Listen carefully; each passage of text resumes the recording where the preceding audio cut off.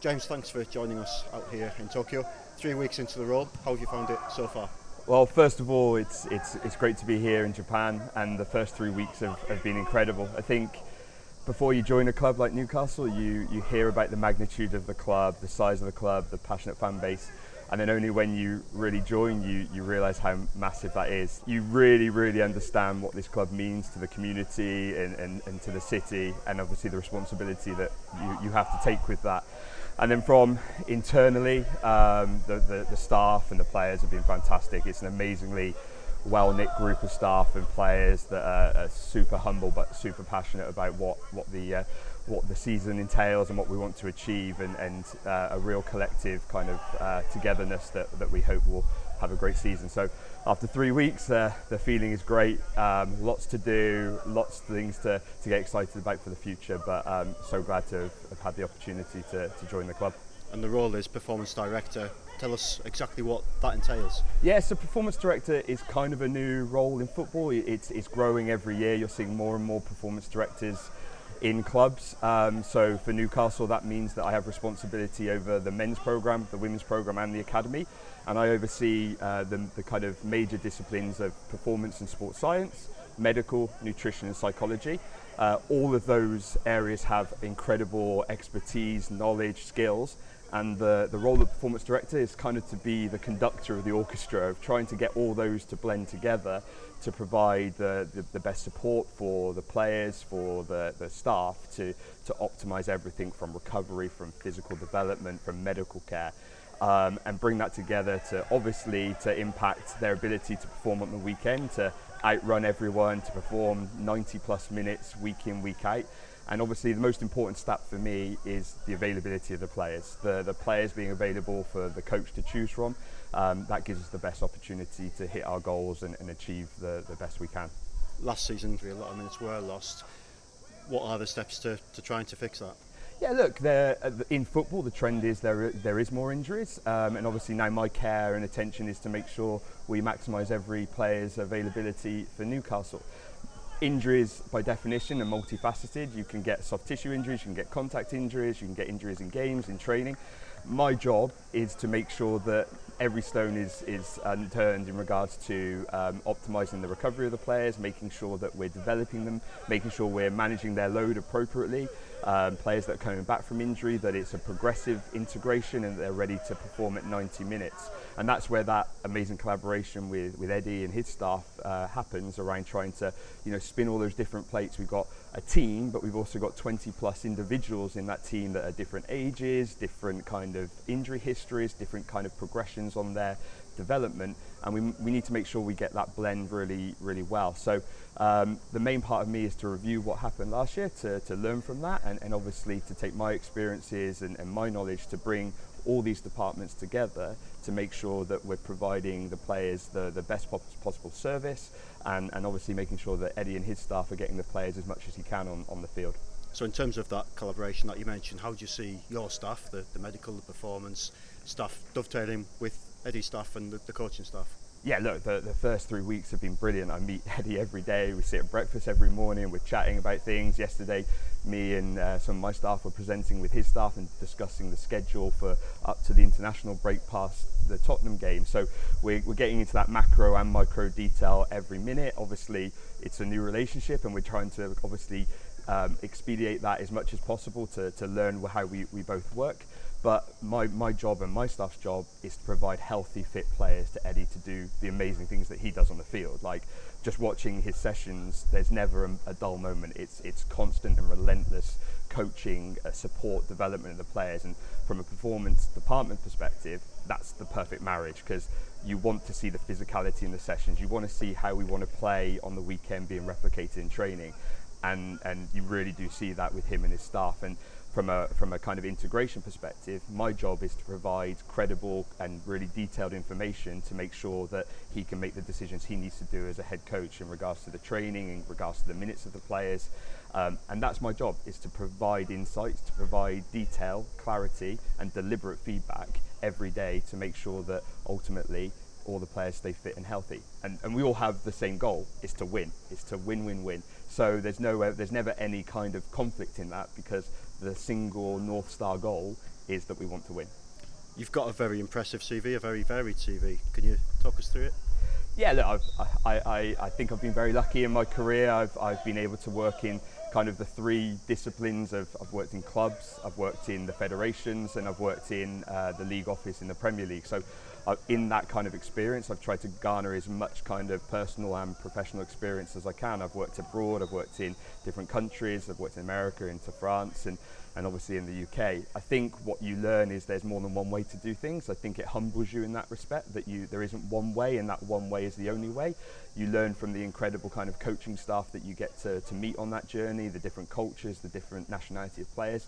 There's all that nuance that comes into the development and the delivery of how you do things. But under that, there's some core principles that you try to apply, and you try to apply within the context of the DNA and the club that you enter. And then you try to apply that the best you can. I think, yeah, from my experiences, my last kind of 2 roles have been in a similar role to I have here in Newcastle as a performance director overseeing large programs. And I think the skill set that I bring is obviously trying to take these amazingly skilled individual departments of medical, performance, nutrition and psychology and get them all singing on the same hymn sheet and giving the most credible and detailed information we can to influence training, influence player availability and performance. And part of your previous remit was involved with the US women's team, which a lot of people maybe don't realise. The women's team here, Newcastle United Women, they're on the back of successive promotions. You've created a bit of a legacy at the US. How would you sort of see it working here? Well, yeah, the women's program here, it's an incredible journey to go from where they were, double back-to-back promotions, and obviously we're going for the three-peat this year and trying to do that again. Yeah, look, a big part of my deliberate move to the US was to learn more about the women's game, and what better opportunity to do that with the best women's team on the planet, which was the US women's national team. I also oversaw the men's program, but the nuance of being able to help support the women's program, learn the details there was amazing, and that culminated in winning a World Cup with them when I was there in France. You still apply similar principles in regards to physical development, medical care support, but there are some, again, nuances in the women's program that you have to apply slightly differently. Myself and Paul Mitchell were over with Sue and Becky last week, and we had a big meeting discussing the plan, discussing the roster, discussing all the details around that, and it's a super exciting program. There's so much opportunity in women's football in general in the UK, but more specifically the journey that's happened at Newcastle is one that we're already proud of already, but we're more excited for the future. And even the back-to-back games in the Sellers Cup, playing AC Milan, what an amazing opportunity to get in front of the St James's Park crowd and really put on a showcase of what that women's team can do. They're in Cheshire at the moment on their pre-season, and we're in contact with Becky every day and talking to her about how things are going. And again, I hope that just some of my kind of experiences in this kind of area will help, again, support her like I do with Eddie in maximising that player kind of availability, development. So the way I see it, I apply the same care and attention to both of those, and of course of the academy as well. In terms of the academy then, your previous experience with the Premier League, how does that help potentially to help you with that work there? Yeah, so one of my roles at the Premier League was head of elite performance, so that was encompassing all kind of 20 Premier League clubs and all Cat 1 academies.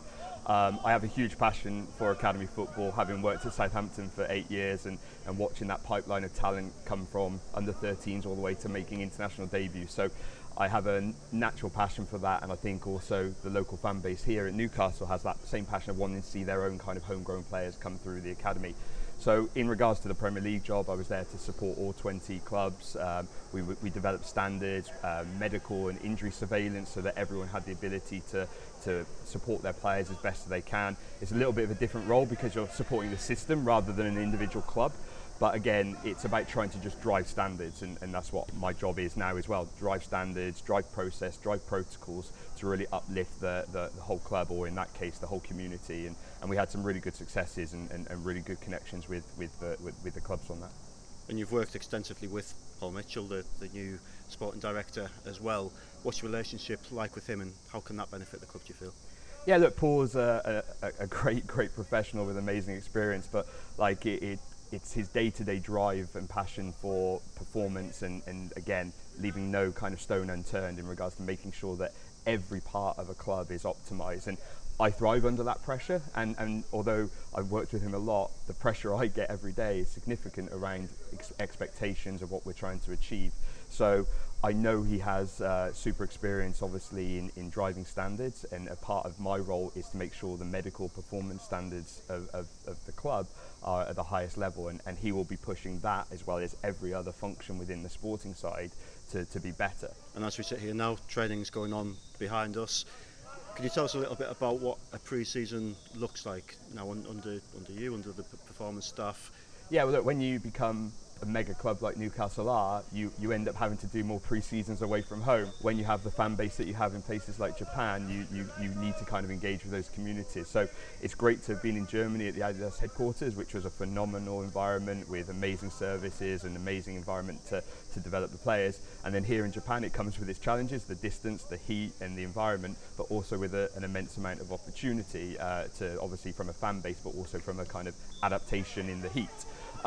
Generally, pre-season has changed over the years. Like, you are now spinning so many plates with the players. We had a core group that came back early. We have some players that kind of came back after the Euros at different time, and obviously now we're kind of reintegrating Fabian, Bruno and players like that back into the group at a later point, and next week Anthony and Kieran come back to the group. So you're trying to get that nice kind of blend of getting everyone on the same page, but also knowing that everyone is coming back at different stages. Pre-season in general is about getting ready for what is the hardest competition in world football, which is Premier League football. So you have to up the levels of physicality. You have to understand that the players have taken a bit of time off to recover and rest, which is deserved.